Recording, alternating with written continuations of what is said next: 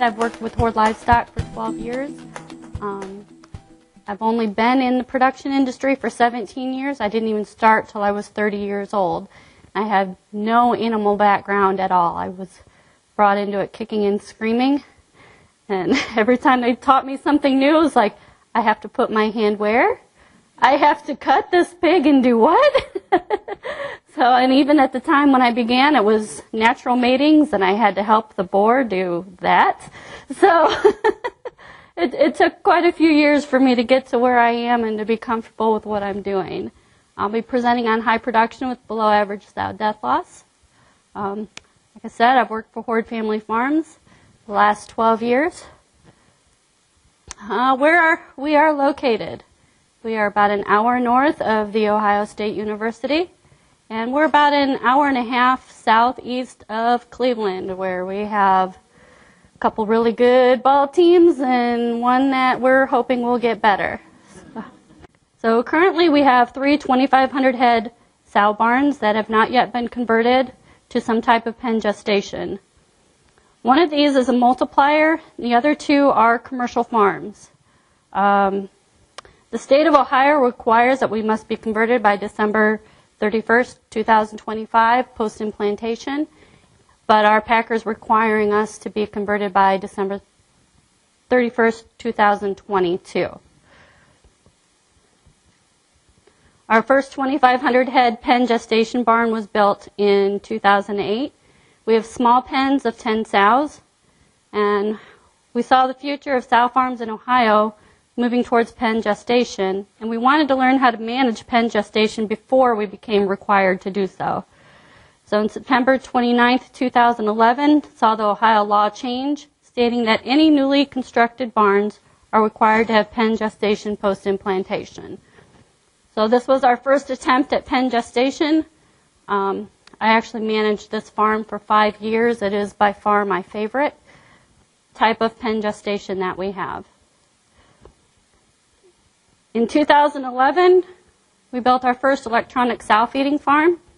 It's 2,500 head. In 2014, we doubled it to 5,000. And they have large pens for our system. They're pens of 82, a couple pens of 65, and a few pens of 60 just to fit in the dimensions. Why did we go ESF? We wanted to attempt to lower the feed consumption in the pens to the same level as what we see in a crate. What we saw in the small pen barns was that our feed consumption was a little bit higher, and as we know, that is one of the largest inputs that we have is feed. Something we need to take into consideration when deciding to go with ESF also is the cost of the system that you'll be using and the maintenance over the years. The system that we use with the small pens is very simple, just an auger. But one thing that we have noticed with that small pens is where we do use more feed, we also gain some of that cost back in a heavier cull sow. So each group that we have represented up here is 5,000 sows. They're represented by a mature herd, and we all use the same processes throughout our entire system. The other thing to note is all the animals are PIC 1050, and they're created from our own multiplier herd. So any animal could be going straight from the finisher to the GDU, could go to any one of these farms. There's no differentiation. We don't breed certain animals only to send to ESF or only to send to a crated farm. They could go anywhere. So our crated farms, as we would guess, have a little bit lower average death loss, 5.78 over the 2-year time period.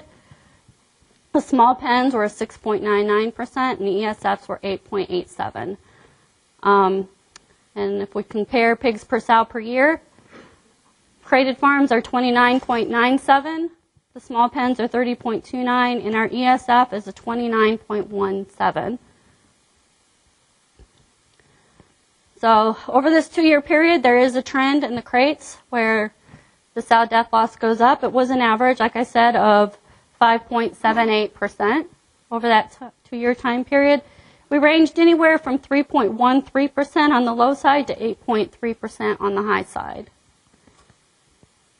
In the small pens, again, we're 6.99% over the 2-year time period, with a low of 3.63 and a high of 9.23, again, trending up over this 2-year time period.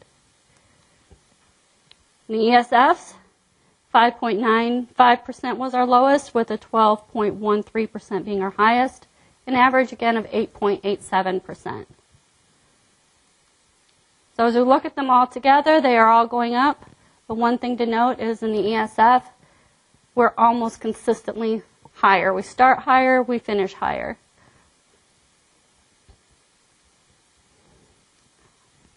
So some of the observations, the sow mortality is in the ESF on our system is greater than what we see at a crated farm. The animals get up more. They get up to eat. They get up when we walk the pens. They get up when we work the non-fed list. So there's a lot more opportunity for those animals to injure themselves or another animal. Some possible causes that we've seen, the lameness and how we treat the treatment efficiency. We've always been told in the crated farms that you hit them with Linco and Dex and they'll recover. So that doesn't work for an injury. We need to learn how to overcome that with new treatments. And we also need to make sure we get that treatment a lot faster. A torn dew claw, get that covered somehow.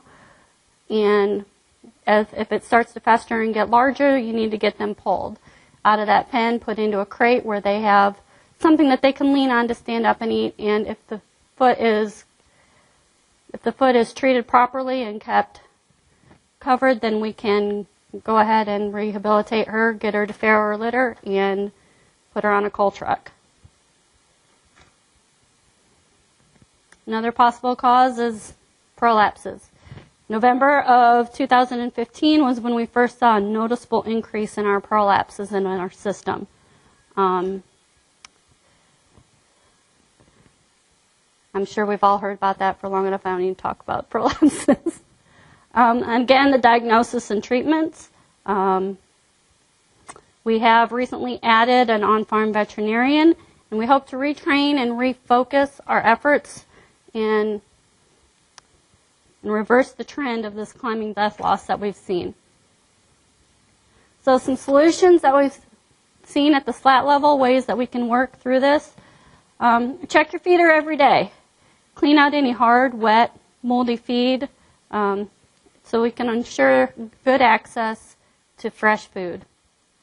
Is the water working? Sow's not going to eat if her water nipple's broken. And bloated sows. We've noticed that we've had some bloated sows. They eat and they drink a whole lot in the farrowing house when they're allowed free access. And at times it can cause some bloating. If the sows are treated quickly, they will recover. In the crates, make sure every animal gets up. During your daily walk behinds and your observations in the crates, make sure every animal's up. Check for lameness, front and back legs. Look for tapping of the feet. It's a sign of a possible infection at a treatable stage before other signs are showing. Are they cleaning up all their feed? Continue to check as you're doing your 21-day heat checks or as you're walking your barns before you run waters. Make sure that they've eaten all their feed. I mean, we don't overfeed sows in the gestation farm, so make sure they've cleaned it all up before you run your waters. If they're not cleaning it up, typically get them up. Even a sow that's not feeling well will get up and eat, but they will not clean it all up. So that is one of your first indications. Don't always walk the same when you're walking your rows and your pens. An example is walk row 1 through 16 one day and then turn around the next day and walk rows 16 through 1. You're going to see different things at different stages of when they get up to eat. And pull from the crates and put them in a sick pen. Sometimes they need a little bit more room to move around. Put a mat in there, give them a little softer cushion if necessary. Look down. That's where your animals are. As you're walking through the barns, doing your daily walk behinds, you know, some people are just looking around, trying to see what else is going on. Is somebody watching me or not? But train them to look down, look at the animals, and take your time. There's nothing more important than your sow's welfare. And it saves a lot of time in the long run to take an extra 10 minutes to do your walk behinds. Solutions at the slat level in your pens. Touch every animal. When you walk during your daily observations, especially in the ESF barns where you have to get your animals up every day, as you walk past, if you just put a gentle hand on them as they're walking past you, you can feel a little catch sometimes in their gait, which will tip you off that there's something wrong before you can actually see it. Again, always look down. That's where your animals are. And pull quickly. Any animal that has a hard time getting up, is thin with a body condition score of 2 or less, is beat up or has a swollen foot, needs to come out of the ESF pens, the larger pens. It's just a danger to themselves and an opportunity for another animal to get hurt by her, or if she's laying in the way, trip over her. And again, take your time. Nothing more important than taking your time.